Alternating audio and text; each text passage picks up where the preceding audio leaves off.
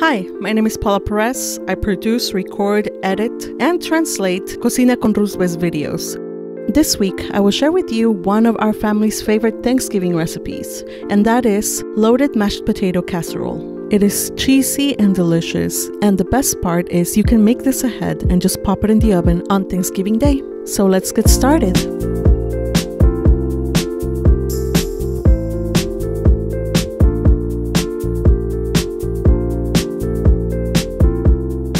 Before we start, let me remind you that all of the ingredients and all of the timestamps are on the description below. We start by boiling the potatoes until they are nice and tender when we poke them with the fork.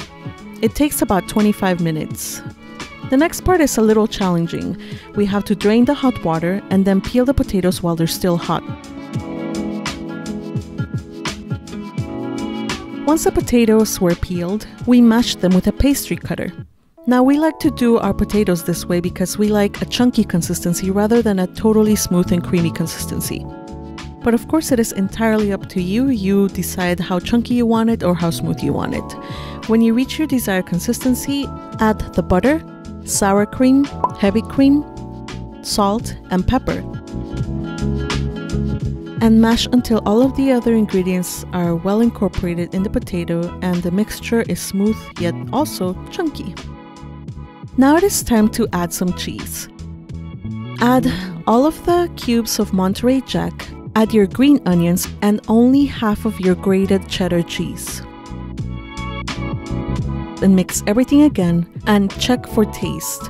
If you need more pepper or more salt, now is the time to add it. Once the salt and pepper are to your liking, it is time to add the lightly beaten eggs.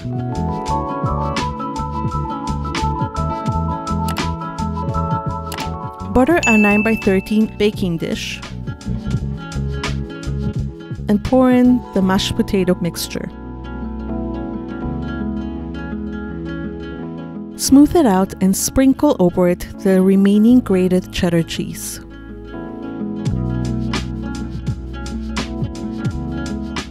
Bake it at 350 degrees Fahrenheit for 25 to 35 minutes.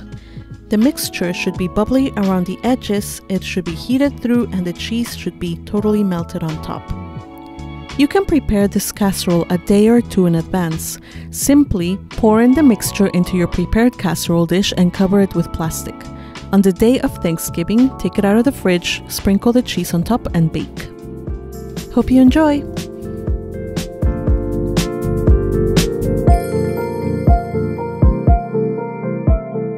No doubt about it, God is good. Good to good people and good to the good-hearted. But I nearly missed it. I nearly missed seeing His goodness. I was looking the other way, looking up to the people at the top, envying the wicked whom have it made, who seem to have nothing to worry about. I tried to understand why it was that the wicked prospered, but what a difficult task it was, until I entered the sanctuary of God. Then I saw the whole picture and I finally understood the destiny of the wicked. The slippery road you've put them on, with a final crash in a ditch of delusions, in an instant they are completely destroyed, completely swept away by terrors. We wake up and rub our eyes. Nothing. There's nothing to them, and there never was. I belong to you. You hold my right hand. You guide me with your counsel, leading me to a glorious destiny. You are all I want in heaven, and you are all I want on earth.